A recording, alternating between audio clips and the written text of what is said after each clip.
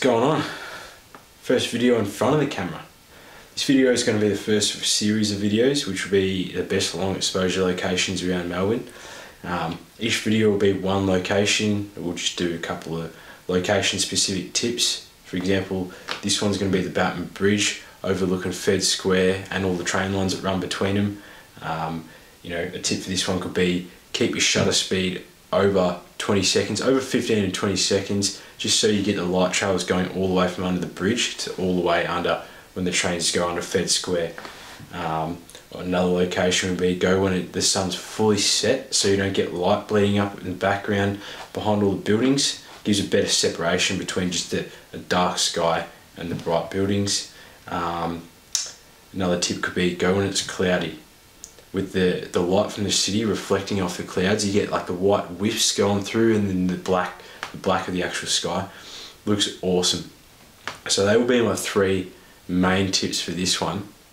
And yeah, we'll go there through the day, show you the location, just a quick video through the day, and then we'll go back at night time and I'll just show you my camera settings and stuff like that. Won't make the video too long at night time because it's pretty dark in this location. It's pretty shitty to film there.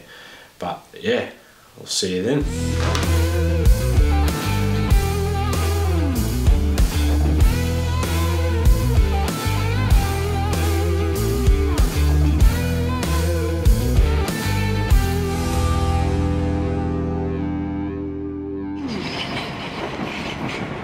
Alright guys, what's going on? We're walking here now. As you can see, that's Fed Square with all the train lines. You got Flinders Street back down that way, and then the MCG back around there. I'm gonna go get some B-roll, and then we'll come back at night time when it's darker, and we'll do the actual light trail long exposure.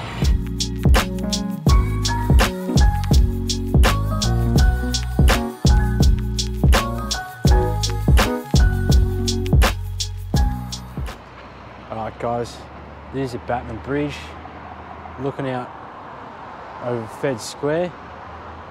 You got the Eureka in the background, the whatever that fucking Eiffel Tower blue thing is. You got the camera set up on the tripod.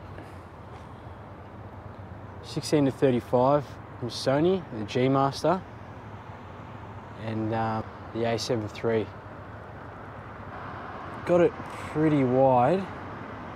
Get everything in, but not the widest it can go.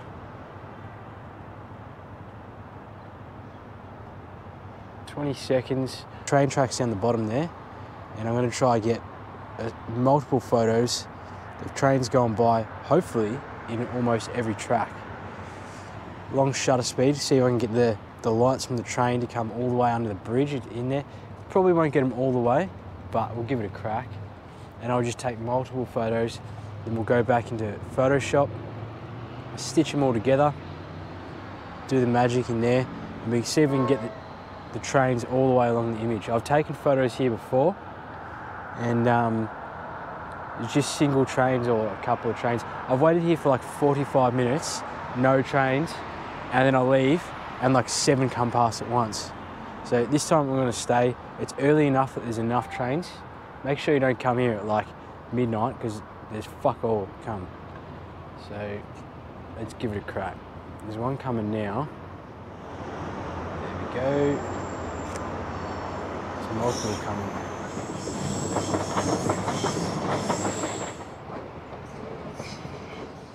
Alright guys, I think I've got enough. Got plenty of good ones. Almost every track, not every single one, but close. Still get a good variety across there. 3 tips to remember: long shutter speed. I recommend around 20 seconds if you want to get the light trails to go from the bottom of the frame to under Fed Square. Keep your aperture pretty high to facilitate that long shutter speed, and try do it as dark as you possibly can. So you get a little bit of glow in the background, but where are we? If we go to now, it's nowhere near as bad as at the start.